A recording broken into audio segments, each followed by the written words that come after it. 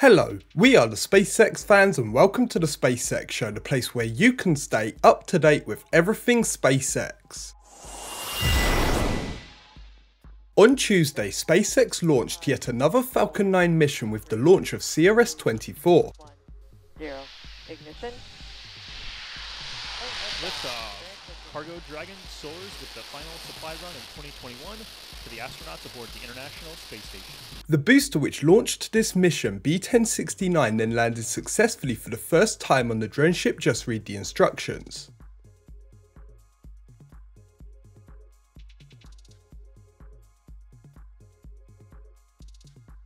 SpaceX posted an exciting couple of tweets related to the landing of this Falcon 9 booster.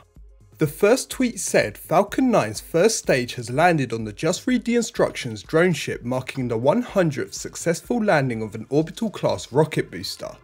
Then they also posted saying, 6 years ago today, SpaceX successfully landed an orbital class rocket booster for the first time.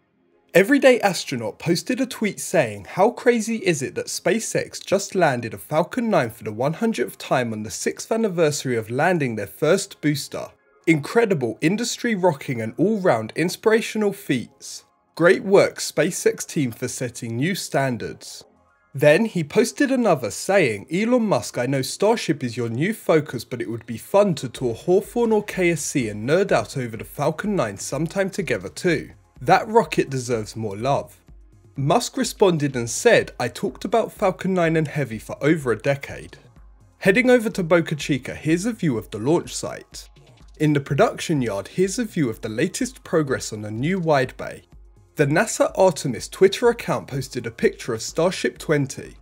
They said NASA recently visited SpaceX for a first-hand look at a prototype of the human lander that will ferry NASA Artemis astronauts to the lunar surface during Artemis 3. This demonstration will lay the foundation for a long-term human presence at the moon later this decade. This 33 Raptor engine thrust dome was spotted outside and placed on the sleeving mount. This new bulkhead has now also been sleeved in the production yard.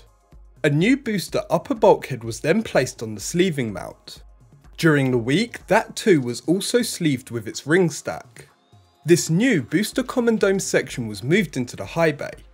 I believe another section has been stacked with this new section that was moved into the high bay. The Starship 21 tank section was recently moved into the high bay and then back into the mid bay. The Booster 4 prototype underwent some further cryo-proof testing recently. Taking a look at the road and beach closures on the Cameron County website, there are still a load of dates posted. We can hopefully expect some testing either today or tomorrow this week, as well as some possible testing dates from Monday through Thursday next week. Finally, to finish our video for today, we once again have the latest Starbase production diagram thanks to Brendan Lewis. As always, thank you to both Mary, known as Boca Chica Girl, and Nick Ansuini for being out there filming the Boca Chica content. Also, thank you to the NASA Spaceflight team working behind the scenes on their videos, live streams and other space content.